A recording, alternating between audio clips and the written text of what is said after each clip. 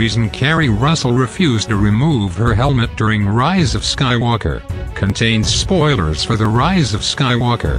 Most actors might find the idea of helmet hair horrifying, but the Rise of Skywalker actress Keri Russell so fully embraced the mystery and heavy headgear of her new character Zorii Bliss, her castmates and director didn't see her face for 2 whole days during filming.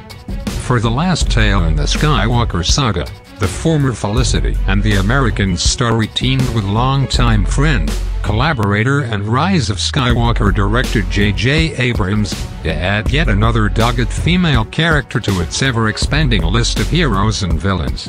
Russell's was the highly stylized Zorii Bliss, a tough rogue who hangs out at the darker edges of the galaxy and has a very specific past with everyone's favorite smooth and charming resistance fighter, Poe Dameron, Oscar Isaac.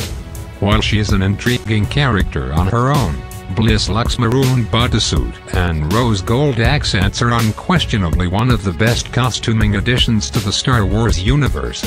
To cap off the look, Bliss dons a matching chrome helmet that obscures Russell's face throughout her entire appearance in the 2.5-hour film. The only part audience see are her eyes, for a brief few moments, when she speaks with Poe in a heartfelt scene. Over the course of the Rise of Skywalker press tour, Russell repeatedly championed her character's look, telling late-night host Stephen Colbert during an appearance on The Late Show that she had the coolest costume. It was apparently so cool that for her first couple days of filming, Russell refused to remove her helmet even when Abrams was trying to talk to her between scenes.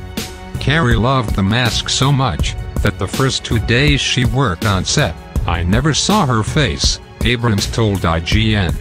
She walked on set with her mask on, and wouldn't take it off.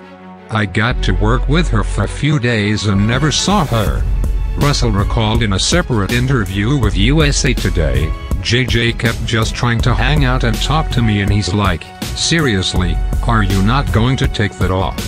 And I'm like, no, I love it. He's like, but I can't see your eyes and it's freaking me out.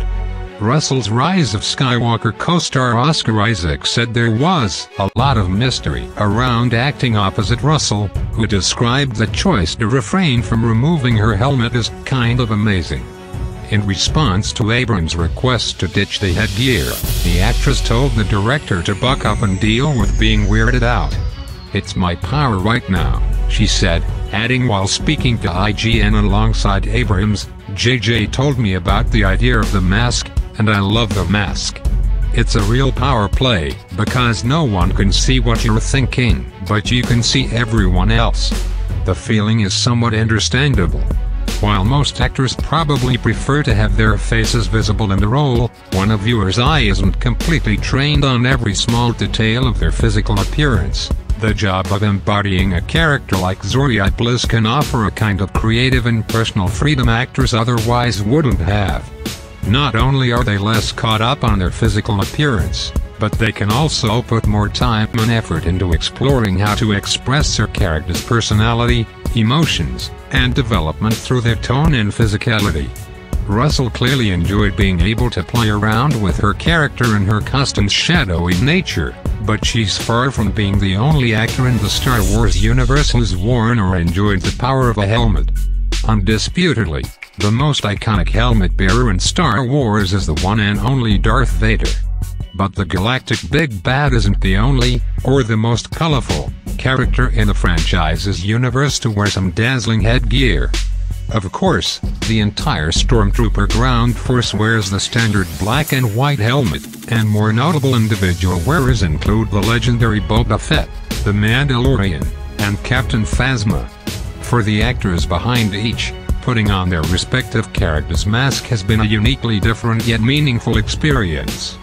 Beyond Baby Yoda's ability to win the hearts and minds of literally anyone who lays eyes on him, Pedro Pascal's helmeted bounty hunter on the Disney Plus series The Mandalorian has quickly become popular among fans.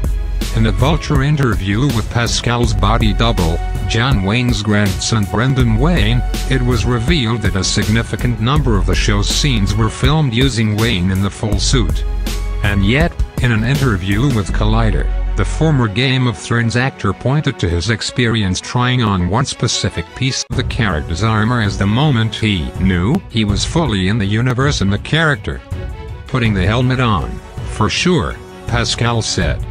They had it handy, in our first meeting, to see if it would fit, and it fit perfectly.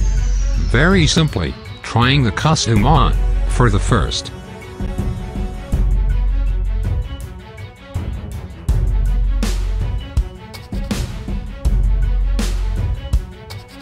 Thank you for watching. If you like our videos, hit like button, and subscribe button if this is the first time you see our channel, and activate the bell, for more movies, actors and cinema news. You are welcome.